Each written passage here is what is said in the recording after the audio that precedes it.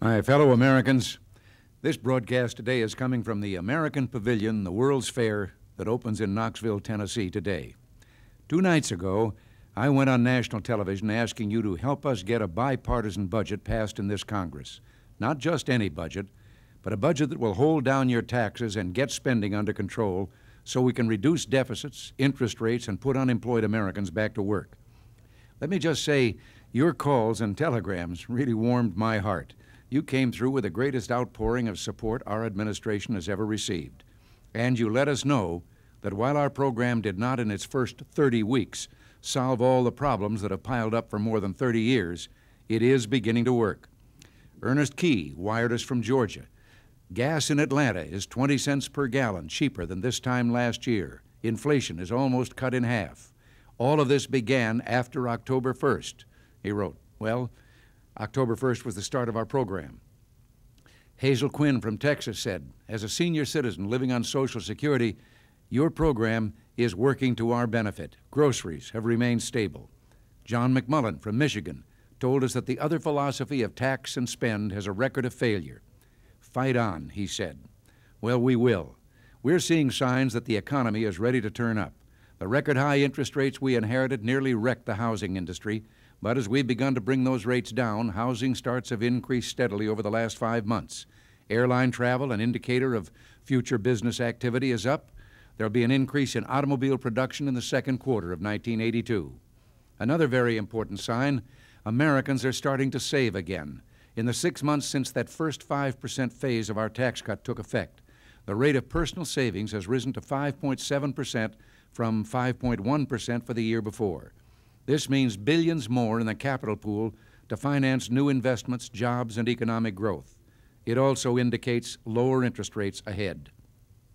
We can do even better if you help us protect the first decent tax incentives for your families, the 10% cut in July and the one in 1983, the first since John F. Kennedy's tax cut nearly 20 years ago.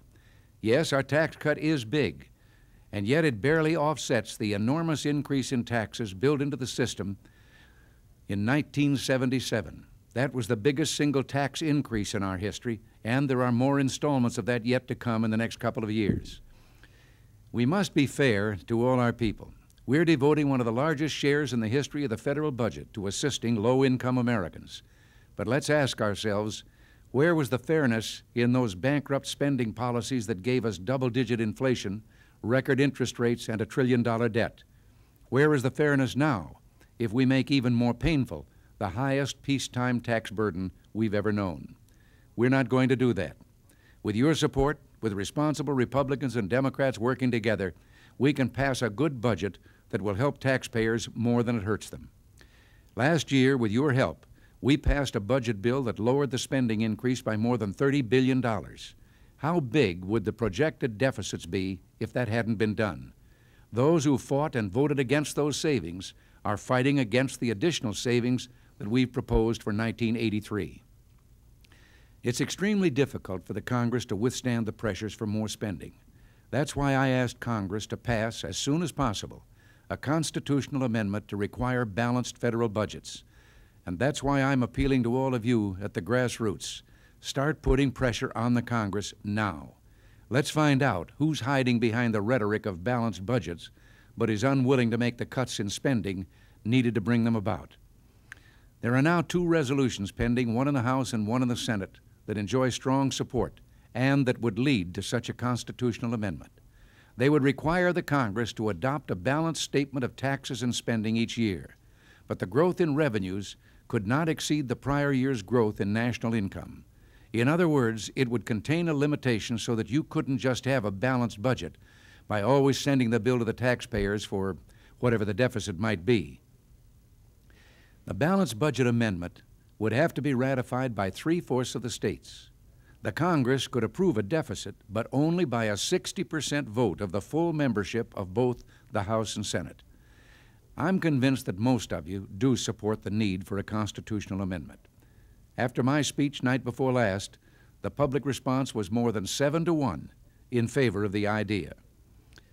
Government must stay within the limit of its revenues. This is not a political issue between parties. It's an issue simply of sense versus nonsense, of endless red ink versus lasting recovery. With your voices and your support, good sense will prevail. Thank you, and God bless you.